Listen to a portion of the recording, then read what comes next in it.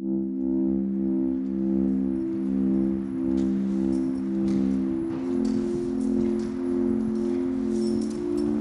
I started the film, I was told very early on by a mentor of mine that you need to prove to people or explain to people that you are the one to tell this story, that you have this unique perspective. And I thought about it, and he's right. You know, Maple and I were both born on March 4th, 1992, to the day, which is insane. We're both women from the South Asian community. You know, parents were immigrants. You know, had similar aspirations in life. I feel like we would have been friends if we had met. So I feel like I have this unique perspective that was crucial in the telling of this story. I was able to connect with her friends. I was able to really show them that I was also hurting by this, just like so much of our community, and that I wanted to help in any way that I could.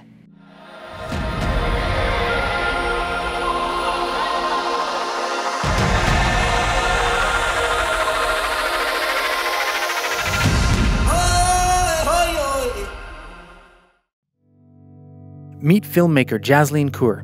She has created a powerful documentary film about the life and death of Maple Batalia. Her film has become a voice for not only Maple's family, but other victims of violence who are seeking change in our community. More than anything, when I first started, I just wanted to learn more about Maple. I wanted to know who she was, and I wanted to understand the issues behind why she was killed and how it was possible for someone to take her life in that way, in that gruesome way, feel like he had the power to do that. I just wanted to know, I wanted answers, just like so many other people. So when I started the film, I decided that I was just gonna ask as many questions as I could, just to learn more about her, and then it turned into more of me wanting to raise awareness about the issues of domestic violence and gender inequality, particularly in the South Asian community.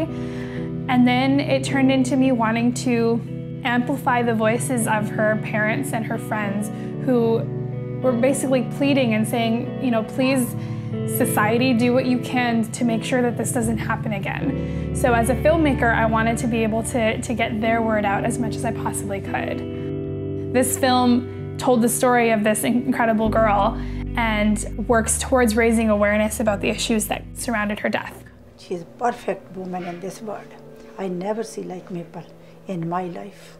For anything, I would be like, hey, Maple, you know, I need you. She'll come running to me, and she wouldn't think twice. One of the most genuine, caring people I've ever met. And she's the type of person that you're lucky to meet in a lifetime, really.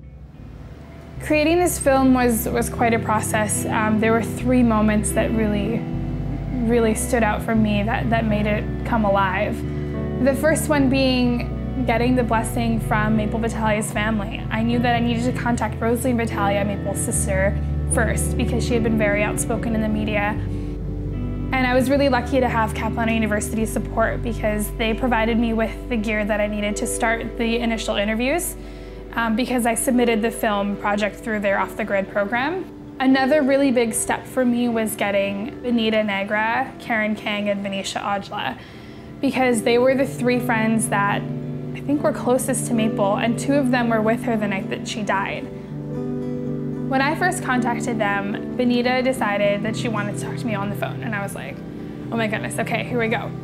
So we talked on the phone, and we talked for about an hour and a half, the first conversation that we had, because we immediately started talking about Maple and who she was. Benita told me the entire story over the phone that day, and I remember just taking so many notes and actually crying during the phone call too because it had become so emotional, learning about everything. And that was the first time that I had heard a different story, not the story that the media told. At the Westminster Savings Lecture Theater in the Simon Fraser University Surrey campus, Jasleen has staged one final public showing of her film. Across all cultures, there seems to be this entrenched belief that the man is superior over the woman. And that's a problem that we need to fix. And that's something that I tried to get across in the film as well. I think it's subject matter that has been avoided for a very long time, but now people are starting to speak more about it. And I didn't find it tough to ask those questions because They just needed to be asked, and people had answers. So I wasn't scared to ask them. I mean, look at the Me Too movement and the Women's March in Vancouver. Like, there's so much happening now, and I'm so glad that I can be part of this movement to hopefully eradicate these problems.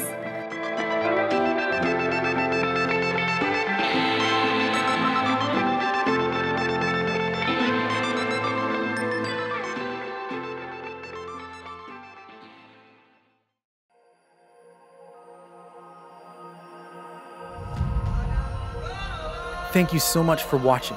Please show your support for change by clicking the like button and sharing this story. And don't forget to check out our amazing team. Thank you so much to everyone that helped out on this project. A special thank you to SFU for letting us film on campus, and Jasleen Kaur for sharing her story and the footage from her film. You can become a changemaker too by partnering with us. Learn more about how you can become a sponsor on our website.